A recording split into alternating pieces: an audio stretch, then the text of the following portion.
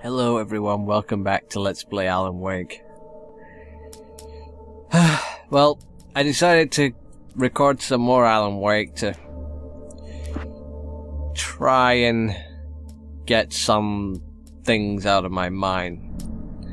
Been arguing with the girlfriend and I'm feeling like crap. But I'm hoping that some good old-fashioned immersion will be able to make me forget it for just a while. Yeah, I know. It sounds strange, doesn't it? Most people turn to drink to forget shit, not open up a game and go, yep. Let's shoot shit. And anyway, I'm gonna put my gamer face on and try and remember what the hell happened the last time. Yeah, the only save that there is. But yeah, I think it will give us a, what's it called? A recap. Wait. Why am I here? Should have set me to the next... Never... Ugh. Give me a moment, then. The garage was a mess. It looked like someone had trashed the place. Or that there'd been some kind of fight. Yeah, I know. Writing. Outside there's only darkness. Outside the cabin. Outside the story there's only... There we go. I can feel a presence in the dark. Bright Falls Sheriff Station. Skip. Previously on Alan Wake. Here we go. I came to Bright Falls with my wife, Alice. Thank you for coming here with me. I thought maybe you could write here. I don't want to hear it! God damn it, Alice! Now, she's missing. Alice? Alice? I woke up behind the wheel of a crashed car. I'm missing a week. I was attacked by shadowy men straight from a nightmare. The sheriff took me to the lake Alice and I had stayed at. But the cabin had disappeared. It was never there. Well, according to your story, anyway, eh? Departure. Huh. You know, he's clean shaven there. It doesn't actually suit him, to be honest.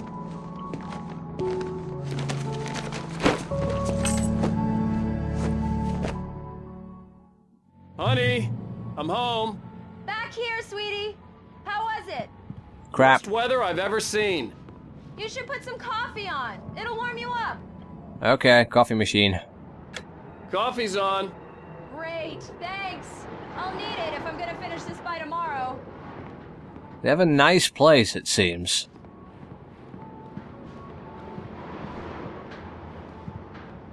You know, it's very spacious and it looks like they're either just moving in or they got a new television.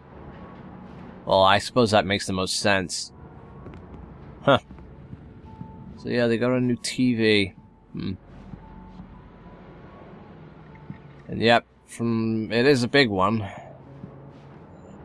That's what she said, naturally. Sorry, I'm hiccuping. Yeah, that was just annoying. Can I pour myself You said the coffee was on. Doesn't look like it. Nor sound like it. What's in here? Nothing. There's coffee in here. Oh, hey, I just finished those cover mock-ups. They're on your desk. You playing Mirror's Edge? I didn't think you'd get them done this quickly.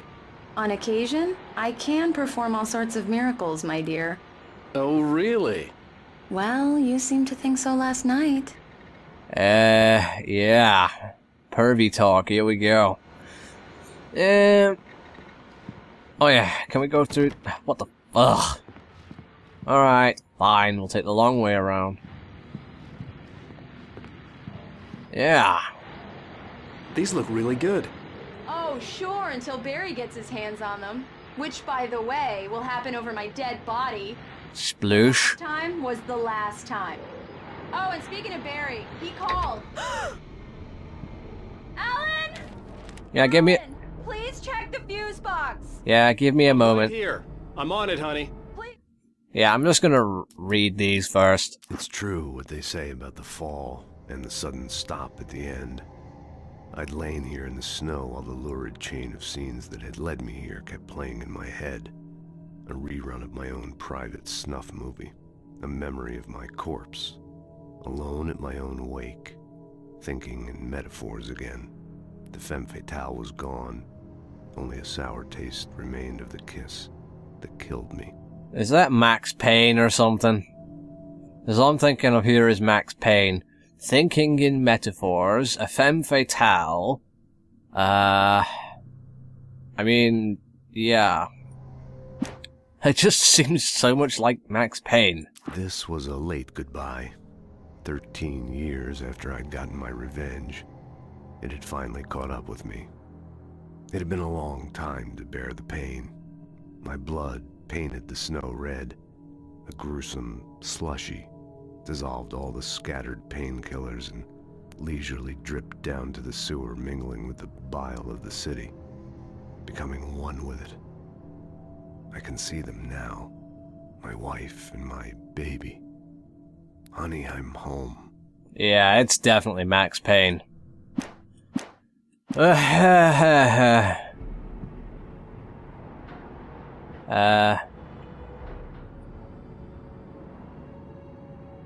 What? I don't know what I'm supposed to be doing. I really don't like this, Alan. Please hurry. Oh, stop complaining, woman. It's not that bad. You didn't even make the bed after we... Oh, never mind. Alan, I really need those lights on. Just get in here. It's pretty bright in here. Oh, it's not bright in here. Alan, please. Check the fuse box. It's in the hallway. Yeah, okay. It's like, you know, if it was my girlfriend yelling at me because she was afraid of the dark, yeah, I probably would. But since it's Alan's girlfriend, well, wife, I don't think I care. I can't handle much more of this, Alan.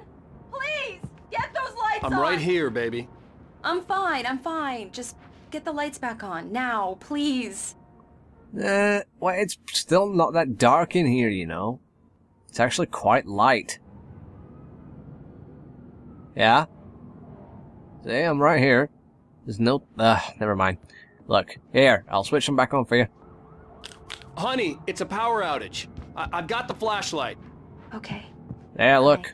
You okay? I'm sorry. It just really spooked me. It's fine. Don't worry. We'll just break out the candles. I'll do it. I know it's stupid, but it's just... Especially when I'm not prepared for it, you know? It gets to me. I love you. It's a phobia, you know. Tell me a story, writer. Okay. I used to have these nightmares when I was a kid. The dark really spooked me, too. When it got really bad, my mom gave me this old light switch. She called it the clicker. The clicker, huh? Yeah. If I ever got scared of the dark, I could just flip the switch and a magic light would scare the monsters away. Oh, awesome. Sure.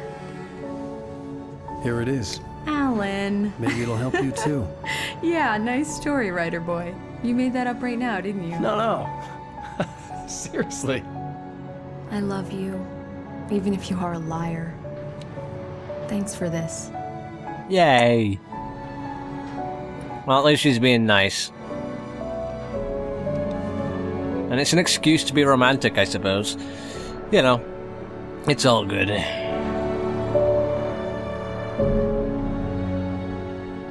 Oh dear, present day, so much worse. How do you feel, Mr. Wake? Any nausea, disorientation, anything like that? I bet. Mr. Wake, how are you feeling? Dead. I'm okay. My head's fine. I had to lie about my headache and memory loss. He'd send me to a hospital for tests. I couldn't leave without Alice. Very well. I don't think you have a concussion, but you've obviously been through quite a shock. You should take it easy for a couple of days. Thanks. Huh. He looked like he knew what was going on. If the pain gets any worse or you experience any other symptoms, you should come see me. Okay. Let you get on with it then. Sarah, Sheriff Breaker, is waiting for you. She's very good at her job. I'm sure she can locate your wife in no time. Doc Nelson was the image of a small-town doctor. Sheriff Breaker had called him to the station to take a look at the cut in my head. It's laggier in here than it is outside. That's the weird thing. Wait. What's this examine? I'm Fish. sorry you had to cut your morning fishing short for this, Doc. Oh, she's a beauty, ain't she? Not the biggest I ever caught, if you can believe that coming from an old fisherman like me, but she's right up there. Now, she's a largemouth bass, which is what you're after if you prefer a lure. Now, if you want either trout or salmon, on the other hand, then it's fly fishing for you. You a fishing man, Mr. Wake? Oh, doesn't really matter, I suppose. But it can be very relaxing out there. You can't get me off the water this time of year. Closest thing to heaven. I'll take your word for it, Doc. Yeah, I used to be into fishing when I was younger. You know, it's like, as I got older, I believe you'll find the sheriff in her office. Just go down the corridor. Yeah. As I got older, I started to like it less and less. Just purely because I didn't like the idea of, you know, just pulling the fish out of their habitat and doing shit like that. I just didn't like it after a while. Also, what the light was off. Oh yeah, she's playing with the light. The lights, Miss Weaver. Everything seems to be fine. I don't have the luxury of being complacent, Deputy Grant. The bulbs will need changing soon. You can't change them in the dark. I'll be sure to take care of it, Miss Weaver. Have a nice day now. Huh. Very good. I'll come back later on to remind you, just in case. She's going on about the lights all the time. Mr. Wake, the sheriff is waiting for you in her office down the corridor. Okay. I'm hearing... Cynthia Weaver. I guess you can call her the town eccentric. She used to be the editor of the local newspaper, but she's focused on, other things these days. She'd fit right in where I come from. As you can see, she's a little obsessed with maintaining the light bulbs of the whole town, refuses to step on shadows, things like that. Back in her day, she wrote about all sorts of weird things in the paper. Bright Falls has a colorful history. Of course, what small town hasn't? Huh. But yeah, she's obsessed with lights a lot, and I'm hearing a lot of stock sound effects for doors opening and closing. You know. The sheriff wants to see you in her office, Mr. Wake. All, you know. Whoa. Alice was missing. I needed help to find her. I wasn't ready to leave. Well, I don't want to leave. I want to find stuff, so I'll find the coffee and the manuscript. We'll read it. Alice looked through the viewfinder, lining up the shot. Cauldron Lake was breathtaking. Something caught her eye. A figure standing in the shadows behind the cabin, like a thin woman in a black dress. She lowered the camera and looked again. No one there. Just a collection of bushes that looked vaguely human-shaped. She shook her head and laughed. And didn't realize what the hell was actually going on. Huh, what's this? Yeah, it's Mulligan here. I'm at Stucky's gas station with Thornton. There's no sign of him. Over. Wait. Yeah, this is Thornton. Look, we've located the parade float. It's here. That's some good news, right? Stucky was supposed to be driving it at the rehearsals today. Over. Oh, give me that. Mulligan here. Looks like someone really thrashed the garage. Over. Okay, roger that, guys. Keep looking for Stucky. Jane's out. They have no idea what's going on, and they'll never find Stucky because once we shot him, he blew up into a million pieces. We did shoot him with a flare, so, you know. Sheriff Breaker is waiting for you down the corridor in her office. Okay. Alice was missing. I needed help to find her. I know. Ready to leave. It's like, you know, in reality, I would be taking this so much differently. I would be going completely ballistic, punching everybody trying to find my girlfriend. But, you know, it's Alan. He can do whatever he wants. What's this going on? Richard Bowe, Bruce Dansky, Jacob Miller on a camping trip. Overdue. Haven't been in contact. If you see them or know their whereabouts, 555-9932. Okay. So, they're missing. What's this dude doing? Disappeared 6th of the 20th, the 20th of the 6th, rather. 07. Bloody American layout. Ugh. Identifying features. Knack for winning contests. What? And that's a cat. This is the sheriff. Can't open stuff, can't move stuff. Alright, we're all done here then. Hi, woman. Hey, Mr. Wake. Your phone's on the desk. The battery was dead. It's okay. charged now. Yeah, well, I would pick it up, but it's a Verizon phone or Verizon or... Your phone, Mr. Wake? Yeah, it's there, I know. You know, I don't like it. It's not nice. Wait, what was that? I just said to use something. Make sure you don't forget your phone. I'm pretty sure it said to... it was just a cell phone, wasn't it? Never mind. Alright. Started looking for my wife yet? My men are already on it. Now, can you tell me what happened? Nope. I'm not sure. I can't remember. We were arguing. I walked out of the cabin. The cabin on Cauldron Lake? Yeah. The one that doesn't exist. How did you end up at Stucky's gas station? I had to tell her what had happened last night, but I couldn't. She'd lock me up. Excuse me. I need to take this. She looks suspicious. Hello? Alice, please help me. Alice? Stop talking to the law. You'll do exactly what I say if you ever want to see your wife again. Who is this? Go to the back lot. There's a hole in the fence on the left. Look inside the junker. I left a little something there to convince you we're all on the same page here. After you ditch the cops, you're gonna meet me in Elderwood National Park. There's a spot called Lover's Peak. Mr. Wake, can I help you with anything? Don't do nothing stupid, pal. We're watching you. I need to get some air. The sheriff said I could go out back. Of course, Mr. Wake. You can get there through the cell corridor. Hey, can you turn the light? The light's on! The deputies, they don't understand. They won't listen to me. I need it to be bright in here. Huh. Alright. Thank you, man, thank you. Hey, you're alright. You're a good guy. Don't let anybody tell you different. You know, I shouldn't even be in here.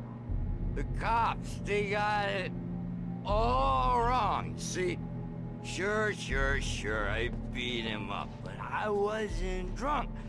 I mean, I wasn't drunk at the time. I only got drunk afterward. Okay, listen, you gotta listen carefully now. Here's the kicker. That wasn't Danny. No, sir. It only looked like him. You wanna know who it really was? I'll tell you who it really was. It was a goddamn space alien! I know it sounds like something a drunk would say, but believe me, I wasn't drunk then. I actually believe the dude. He's wrong as to what it was, but he is right in that something happened to his friend. I told him, I mean, this place is screwed up because everyone in this town seems to be afraid of darkness. Well, not everyone, but some of them. Even this guy. Here we go. Let's read it. In spite of its human mask, to describe the dark presence as intelligent would have implied human qualities on something decidedly inhuman. Nonetheless, it found the one spot in the diner that was dark enough. Some light spilled into the corridor, ravaging it. But it took the pain. Horrible as it was, the writer would soon fix that. He would be coming to the one place where it still had power. Okay. The early morning light hurt my eyes and made my head ache. The man on the phone had said, go through the fence on the left. That one. Alright, but there's stuff here. So we'll switch on the radio. Well, folks, it's been another long night, and it's about time for me to sign off for a while. God knows I need my beauty sleep. Just one more item before I go. It's been a busy night for the sheriff's department. We've had a few broken windows, even a report of shots fired on Main Street. Deputies Mulligan and Thornton had to deal with two intoxicated young men who were celebrating the completion of their Deerfest float. Now, folks, we get this every year. I know it's exciting, the big day's almost here, but let's save it for the party and leave the gunplay for the shooting competition, huh? There's no point in getting all worked up yet. Huh. I don't even understand this Deerfest stuff. It's like, what is it all about exactly? They don't really say. The caller had told me to find a hole in the fence behind the police station. There was something for me in an abandoned car. Well then, let's Go and do it. So it's right there that I need to go. Kick. Jeez, yeah, that was a good kick. Script page. Read it. The kidnapper fired his gun one last time, and the shadow vanished into the darkness it had come from. See? Nothing to it, Wake. The thought of Alice in his hands was revolting. We stood on the wooden platform of Lover's Peak, the waterfall and the mountain behind us, the lights of the radio mast blinking red in the heights above. I fought with the urge to take a swing, force myself to speak. Let's cut the act now. Where's my wife? Huh. This is getting strange. Alice's driver's license had been placed on the front seat. The caller meant business. Uh-huh. Barry? Ow! Ow! Thank God! Where the hell have you been? I've been trying to reach you for a week, you and Alice. I've been worried sick. I flew out yesterday. I'm here in Bright Falls. Barry, listen to me. I'm at the sheriff's station. Come and get me. I can't talk now. Ow! What the hell is going on? I had to get the sheriff to let me go. I needed to get to Elderwood National Park to meet Alice's kidnappers. Hey, fucking Wake, get over that. Yeah, let's see what goes on here. Is he okay? A writer is a light that reveals the world of his story from darkness, shapes it from nothingness. The way a sculptor carves a statue from a block of granite. If I stop, the world I'm making dies. Darkness will reclaim it. It's a long, hard journey into the dark. Alice's life is at stake, but I can't think about that, or I'll lose it. The dread lingers at the edge of perception. I'll push on. Anything is possible here. I'll write the story. I'll save her. Well, that's unique. So we're in a story world where we're saving our wife. Huh. Strange. Sarah, I just wanted to settle all the damage the Anderson brothers might have inadvertently caused on their recent and regrettable little outing. Yeah. This asshole. Are you feeling any better, Mr. Wake? I'd like to leave. Am I free to go? Well, we still need to talk about... Am I under arrest? No, of course not. But I need to know where you'll be staying so I can get in touch with you. I'd avoid the motel. The Majestic is known for its roaches. The cabins at Elderwood are pretty nice, though. That sounds perfect. I'm Dr. Emil Hartman. I'd like to invite you to stay at Cauldron Lake Lodge. Did you talk to my wife? I had the pleasure of discussing your situation with her on several occasions. Did you set Oh dear. I invited her here. My clinic is a place where... Ooh. Take it easy. That was awesome. Hey, nobody move! Get your hands off of my client! Who are you? I'm Barry Wheeler, his agent. If you have business with Mr. Wake, you talk to me. You yokels won't know what hit you once I sick my lawyers on your asses. No harm done, Sarah. I'm all right. I don't want to press charges. Mr. Wake, my offer still stands. Get me out of here. Yeah, now you guys look like assholes. What the hell was that about, Al? We don't need a replay of that thing with the paparazzi. I thought they were gonna lock you up. Huh. Well, you know, our comic relief is here. Talk to someone. I told Barry everything. He thought I was certifiable, but when he heard about the manuscript, I had him. The fact that I'd written something, even if I couldn't remember it, was enough for him. He smelled money. And he believed that Alice had been kidnapped. Anything beyond that was another story. I had a midnight appointment with the kidnapper in a place called Lover's Peak, somewhere in Elderwood National Park. The plan was to rent a cabin. I don't like it, Al. I don't like any of it. It's not good. In fact, it's the absolute opposite of good. Mr. Wake! So it's bad. Barry, you found him. Hi, Rose. Oh, wow. I was just thinking about you, too. Great. I was just bringing Rusty some coffee. He's on the balcony, looking after Max. Poor thing. I really need to go. Great to see you again, Mr. Wake. Later! Yeah. Barry's really into her and Alan hates her. Max. Maybe it's your vagina. Jeez, Mr. Takes a swing at everybody. This is not her fault. She's a very nice girl and, more importantly, a fan. Yeah, it's like, you shouldn't really insult your own fans. Dedicated to you. It's like, you know, I wouldn't try to insult my friggin' subscribers. If I said that I had a viewpoint different to theirs, I would just say, well, I agree to disagree. But, you know, I wouldn't go, what an airhead. See, Alan, you're a douche. And yeah, he has... Seriously, Al, what you were saying in the car, just listen to yourself. Okay. You shot a guy?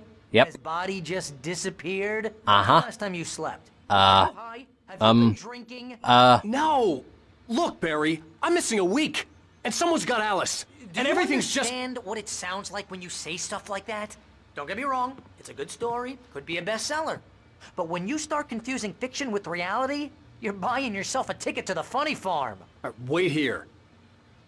Yeah. Wait here. Try not to fap all over everything. Ulf. Coffee. Absolutely cannot forget the coffee. There's a first aid kit here. Don't know what we need that for. Well, not a first aid kit. A first aid box.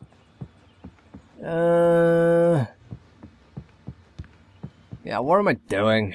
Hi, Barry. Let's go out this one.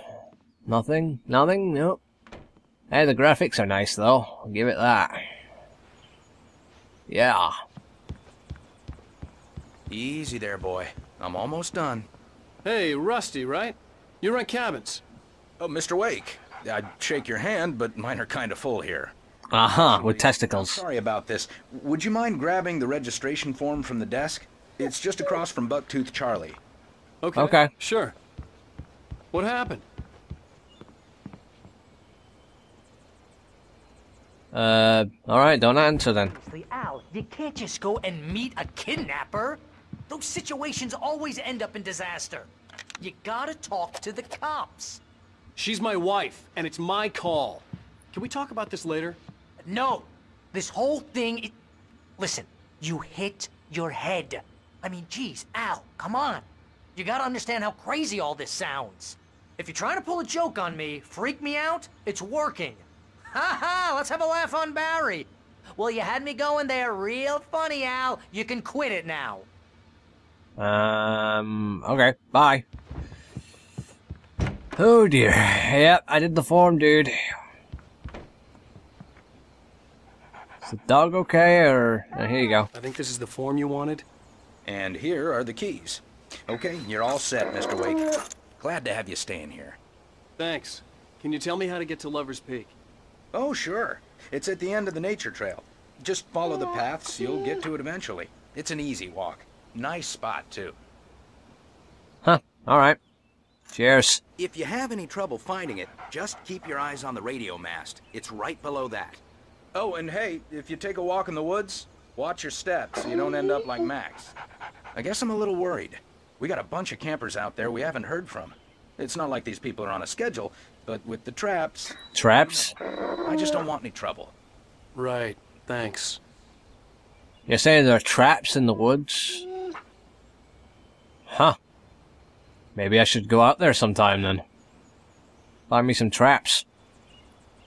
I don't know if there are any traps up there, but we'll see. I bet only one person knows what I'm talking about. Asking me to believe that you shot a dude who went poof into thin air. Yep. A guy who was bulletproof until you pointed a flashlight at him. Yep. You hear that from people who end up spending time in padded rooms, strapped to their beds, wearing white shirts with too long tangled up sleeves, and eating a healthy diet of pills. Nice. Al, you make cruel jokes about people who believe that kind of stuff. You're the skeptic. You gave me an hour-long lecture on homeopathy last month. What was it? If there's no proof, it's pure bullshit. Period. Yep. Guess the laugh's on me then. Al, come on! I mean, okay, maybe something weird happened to you, okay? Well, thanks for the heartfelt vote of confidence. All I'm saying is you gotta throw me a bone here, bestseller. What would you think if it was me? There's no way you should be going out at midnight with a gun. No one asked you to come here, Barry. Either work with me on this or go straight back to New York. Your choice. Well, I think we've won him over. Not to mention, yep, homeopathy is fucking full of crap. Let's see. It's like something becomes more powerful because you dilute it. Alright, I'll jizz in your coffee and dilute it 200 billion times until there's no jizz in it. Then we'll see you get pregnant from it. Yep, here we go. That's just crazy talk, Al. Al! Huh. Are you still going on about that? We should go to the sheriff or call the FBI. Damn it, Barry, they'll kill her!